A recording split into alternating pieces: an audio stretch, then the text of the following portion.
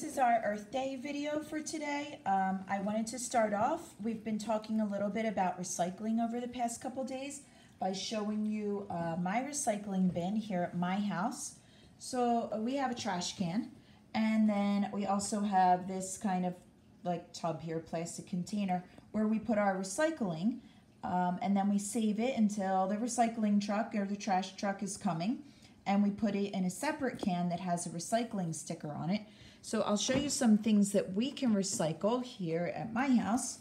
This is a macaroni and cheese box, and it is made out of paper, cardboard. So this can be recycled, and it goes in the recycling container and not in the trash can. If it goes in the trash, that means that it goes to the dump and it makes more trash, or the landfill. So when we recycle it, what we've seen is that we can make new things out of our trash.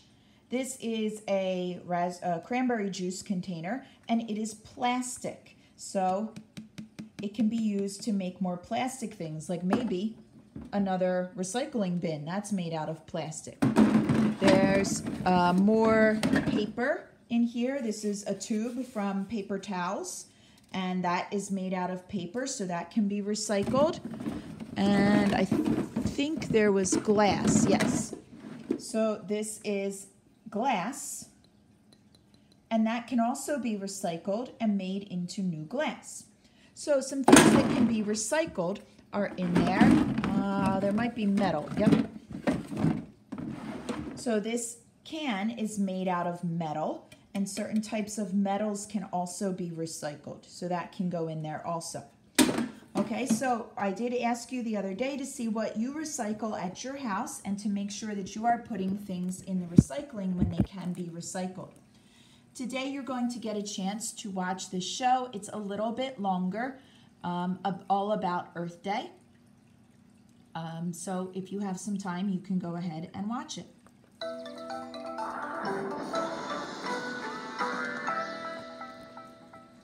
Happy Earth Day, everyone! Earth Day is a special day celebrated all over the world on April 22nd every year. On Earth Day, people come together to learn about how we can protect the environment and keep Earth clean and healthy. The reason it's important to protect the environment is that we share the Earth with lots of amazing plants and animals. And some of the things that we do, like chop down trees, generate electricity, and drive cars, can affect the places those plants and animals live. Sometimes we can affect those places so much that animals have a hard time finding food and shelter or having babies, and they become endangered. Here's some information about a few of those endangered animals and what we're doing to help them.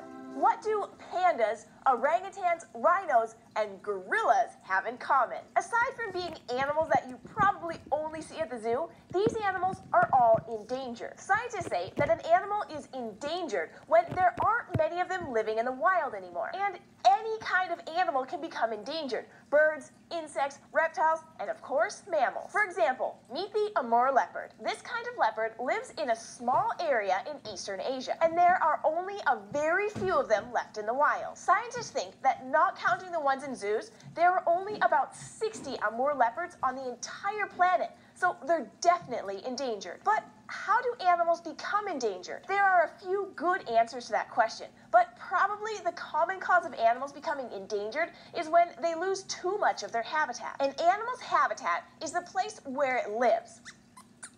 That's right, Squeaks. An animal's habitat is its home. It's where an animal can get all of the things that it needs to stay alive. Animals need things like enough food to eat, clean water to drink, air to breathe, space to move around, and shelter. Plus, mother animals need a safe place to lay their eggs or to have and raise their babies. So habitats can be very different for different kinds of animals. One animal's habitat might keep it dry and warm. For another, it might help an animal stay cool, wet, and well hidden from predators. An animal's habitat might be large, or it might be very small. But there's one thing that all habitats have in common. They can only support so many animals. If a habitat starts to get smaller, that means that fewer animals can live in it. This is what happened to the Amur leopard. Its habitat used to be a lot bigger, but people started to cut down trees in the forest where the leopard lived to use for lumber and to make space to build houses. So over time, the leopard's habitat got smaller and smaller. The leopards started to have a hard time finding enough food and finding enough safe spaces to raise their cubs. So after a while, there were fewer and fewer Amur leopards in the wild, until there were so few that scientists said that this kind of leopard was endangered. Pollution can also change an animal's habitat. Pollution is anything that makes the earth unhealthy, like litter and trash or the dirty smoke that comes out of cars and power plants. Pollution can also prevent the eggs of certain kinds of birds, fish, reptiles, and amphibians from hatching. Pollution changed the habitat of a bird called the brown pelican. The brown pelican lives near the ocean where it eats fish. And about 70 years ago, people sprayed a chemical around to try and get rid of pesky insects like mosquitoes. But the chemical polluted the water in the brown pelican's habitat. Some pollution ended up in the fish that the pelicans ate, which made the birds sick and kept many of their eggs from hatching. Soon, there were fewer pelicans. For a while, the brown pelican was endangered, but scientists and other people solved the problem. They told other people about the problem, and soon everyone stopped using the chemical, and the pelican's habitat became clean again. More baby pelicans began to hatch, and in most places, the brown pelican is no longer endangered. This big brown bird is a great example of what can happen when we find out that an animal is endangered. People can work together to try and clean up an animal's habitat if it's polluted. Or if an animal's habitat is getting too small, like the Amur leopard's forest, people can try to plant more trees to make the habitat bigger again. Now, you may not know it, but you're helping endangered animals right now. One of the best things that kids can do to help is to learn about animals that are endangered. You can also help out animals that live in your area by taking care of their habitats. That means doing things like recycling and throwing away garbage instead of littering, and working with other kids and grown-ups to clean up your neighborhood. Everyone deserves a clean and healthy habitat. There are lots of ways that we can pitch in and help the environment. One thing that you can do is find ways to make less garbage that ends up in a dump. And a great way to do that is by recycling. When you recycle things like plastic and paper, it gets taken away and made into new things instead of just being thrown in the dump. Here's how that works. Hey guys! Nice work, Squeaks. We're just taking out the trash. You probably don't spend much time thinking about trash, at least not until it starts to smell and it's time to take it out. But we all make trash every day, like the eggshells left over from breakfast, or the plastic bag from your lunch, or metal cans that your mom or dad might open up at dinner time. Plus, we bring a lot of papers home from school, and they don't all fit on the refrigerator. We usually throw a lot of this trash or waste into the garbage can, but did you ever wonder what happens to all this waste? Well, it doesn't just magically disappear, and what happens to it depends on what it's made of. For example, some waste decomposes. When something decomposes, it breaks down or rots. If you've ever taken a walk in the woods, then you've probably noticed things decomposing, like the leaves that fell last autumn, or an old log. You can tell that those things are decomposing because they're very slowly getting brown and mushy. They decompose because those things came from something that was once alive.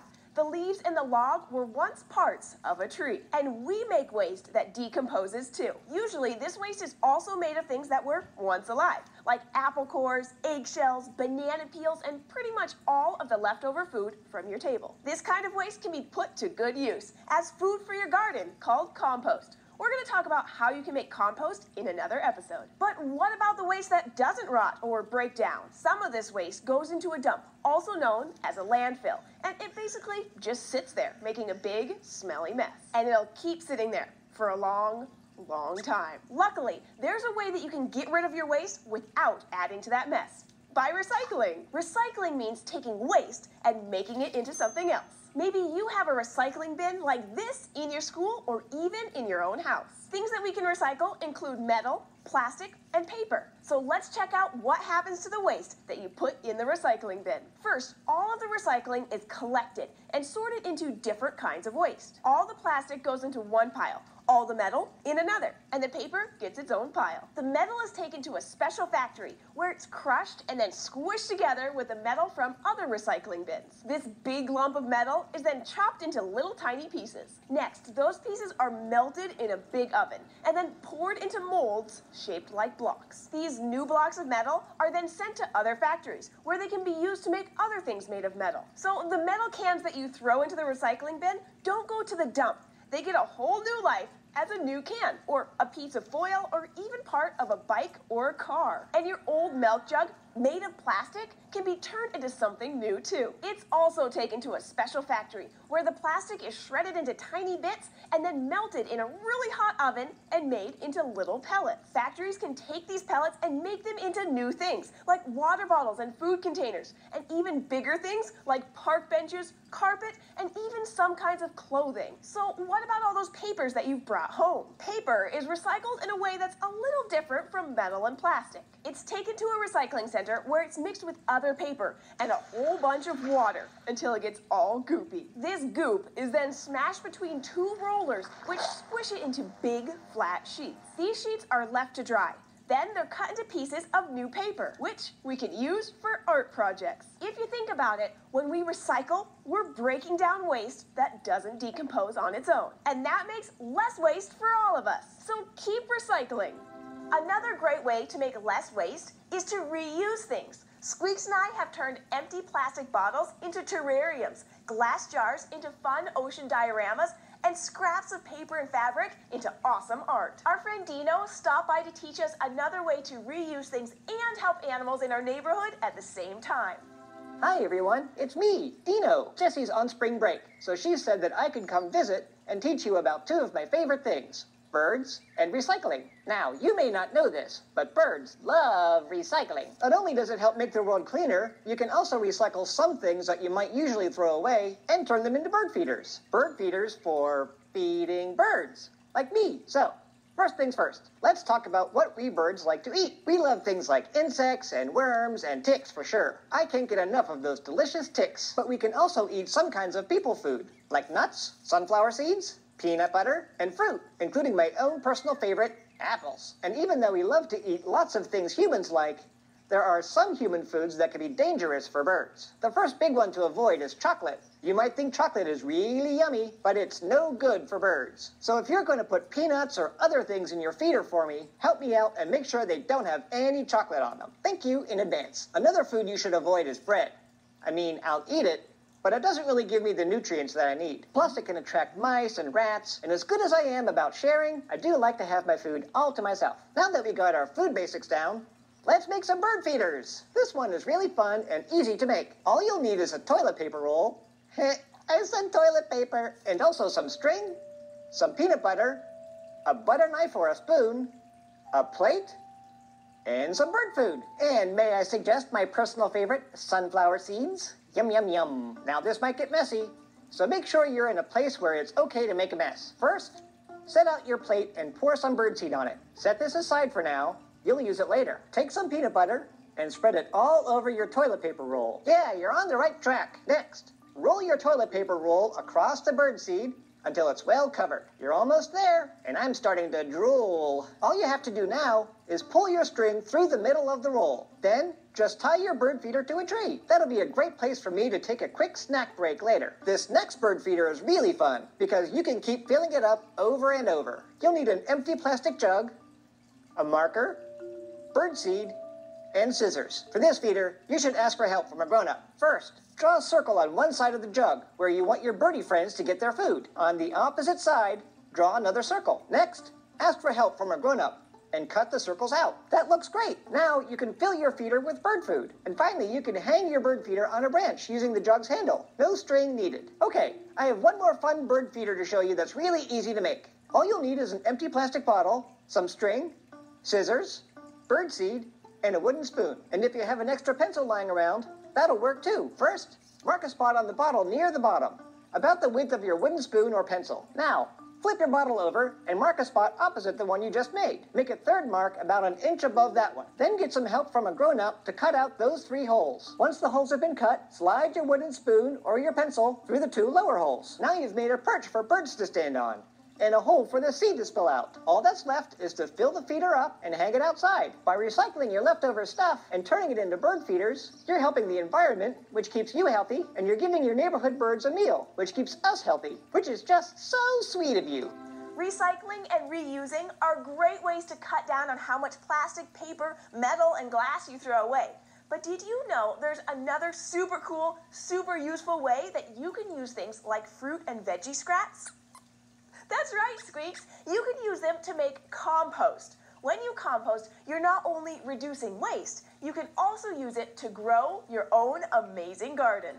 Do you remember when we were talking about recycling and how we can turn things like old paper, metal, or plastic into new things? Well, did you know that we can also recycle plants? It's true, and you do it by turning stuff like dead leaves, apple cores, and kitchen scraps into compost. Compost is a special kind of dirt that you can make by setting aside certain kinds of trash and letting it rot. It might seem kind of yucky to keep a bunch of old banana peels and dead leaves around, but this waste will eventually turn to compost, which you can use in your garden to grow flowers or vegetables or anything you want. So how do we get from what we might consider trash to yummy vegetables? Have you ever been out on a walk and seen an apple core that someone dropped on the ground? After a while, it gets all brown and mushy and kind of slimy, and eventually it seems to sort of disappear. But it doesn't just go away, it decomposes. When something decomposes, it breaks down into teeny tiny pieces, and decomposing is helped along by a group of living things called decomposers. That's a pretty great name because decomposers get their energy by breaking down things that were once alive. That apple core, it was once part of an apple tree, and that bread crust from your sandwich, it was made from ground up parts of the wheat plant. Decomposers use these bits of once living things as their own food. They basically eat our garbage. Decomposers include things like mushrooms that grow on rotting logs and insects and worms that eat the scraps that come from that sandwich that you didn't finish. They even include tiny living things too small for us to see. These guys might sound like they have a pretty gross job, but it's a really important one because decomposers turn those leftover parts of living things into compost. And compost is important because it's full of nutrients. Your body uses nutrients from the food you eat to build a healthy body. And plants need nutrients too.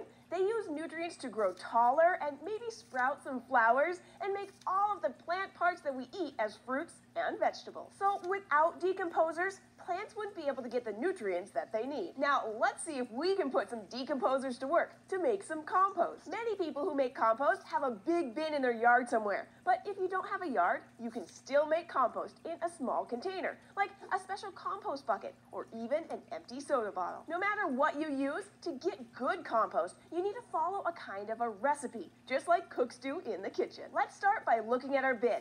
The bin can be made of metal, wood, or plastic, but it should have holes in it so that air can get in and out. Air is an important ingredient in making good compost because many decomposers, like insects and worms, need air to breathe, just like you and I do. Next, we need our waste, and we should group it into two main colors. That's right, colors. The waste you use to compost is generally either green or brown. Green waste includes things like kitchen scraps, but we can't use all of the stuff that we throw out in the kitchen. Meat and cheese, for example, can attract animals that might dig through our compost. So stick to fruit and veggie scraps, which is what we call the green stuff. Brown waste is usually, you guessed it, brown. This kind of waste includes dead leaves, straw, and sawdust. We need about 2 times as much brown waste as green waste. Put the green and brown waste into your bin in layers and add some water to make it moist. Now all we need are our decomposers. If your bin is outside, you can just wait. Decomposers like insects and worms will move right in and start munching on your waste. If you're composting inside, you can add some earthworms to your compost bin, or even find special redworms that are really good at making compost. Oh, and I almost forgot, we need patience because composting takes time. Depending on how big your bin is, it can take months for decomposers to do their jobs and break down all of the waste. If you want to help them out a little bit, give your compost pile a little stir or turn it over with a shovel. And while you're waiting, you can do some observing. If you watch your compost pile over time, you'll see some pretty cool things. You might see some mushrooms start to grow on it, and you should see a whole lot of different insects and worms. If they're doing their job well, and if you've done a good job adding your ingredients, the compost won't even smell bad. Once the wait is over and your compost is ready, it'll look like dirt. But compost is more than just plain old dirt because it's packed full of nutrients that the waste still had inside of it. So in a way, compost is a way you can recycle plants into new plants. It lets you turn garbage into greenery. So now you know lots of great ways that you can help keep the planet clean so that every living thing can be happy and healthy. Do you have any questions or ideas about how you can protect the environment? Or maybe you have a compost bin or homemade bird feeder you'd like to share with us? Grab a grown-up to help you leave a comment down below or email us at kids@scishow.com. Thanks for joining us here at the fort and have a great Earth Day. All right, so if you listened to the whole thing, you heard about bird feeders and about compost. I wanted to take you and show you my bird feeder outside. I have made a bird feeder before out of the tubes like they showed us. I think I just scared away most of the birds. But I have 2 bird feeders in my backyard. There's a bird on, oh, there's 2 birds on my bird feeders there. And they come all the time. Sometimes I get a woodpecker on my bird feeders, red birds called cardinals, blue jays, all different kinds of birds come back here and get a snack and something healthy to eat. You can see those 2 little ones just fly away there. So maybe you have some things at home that you could make a bird feeder out of, or maybe somebody near you has a bird feeder and you get a chance to watch the birds. It helps remind us on Earth Day and every day that we need to help take care of the plants and animals and the people by keeping the earth clean and healthy. Good job today.